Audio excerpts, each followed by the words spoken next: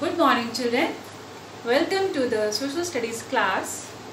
I hope you are fine.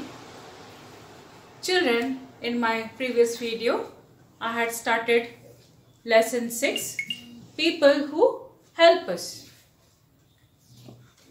Children, I had explained about different people, how they help us.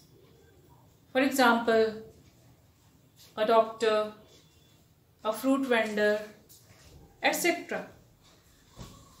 Children, there are some people who provide us with the goods or articles which we need in our daily life. For example, vegetables, milk, furniture, etc. Children, these things come to us in different forms and we use them in different ways. Okay? So children, we are going to take up a case study. How milk reaches. How does milk reach us? And in this process, there are various steps which are involved. Let us study about them one by one. Step 1. Milk comes from dairy farms. Cows and buffaloes are raised in dairy farms. They are fed with hay or grains. They are also allowed to graze on fresh grass. They are taken to graze on fresh grass. Step 2. Cows and buffaloes are milked. In this process, when a cow or a buffalo's udder is full of milk, then it is ready to be milked. Then a milker milks the cow manually or by the milking machine. Manually means by hand. Step 3. Milk is stored and transported. Milk is pumped into storage tanks. These tanks keep the raw milk cold. Then the milk tanks are taken to the processing plants in special trucks or vans. These storage tanks are cold and do not allow the milk to get spoiled. The next step, that is step 4, is pasteurization.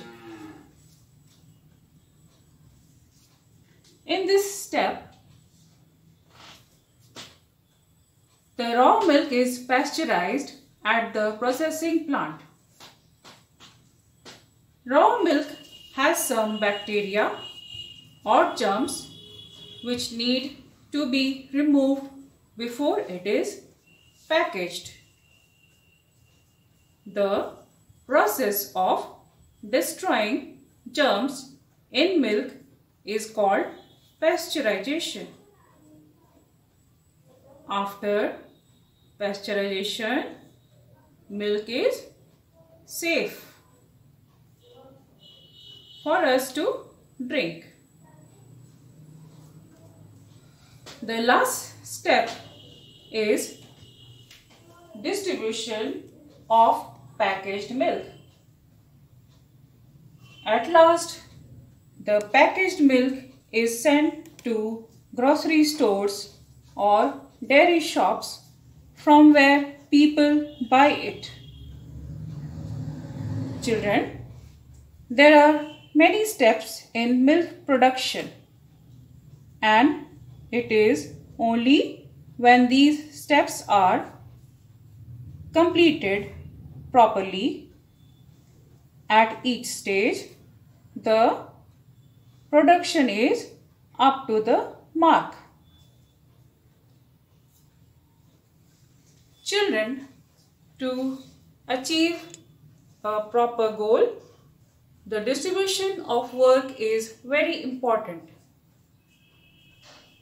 Each work or each task has to be done by people efficiently.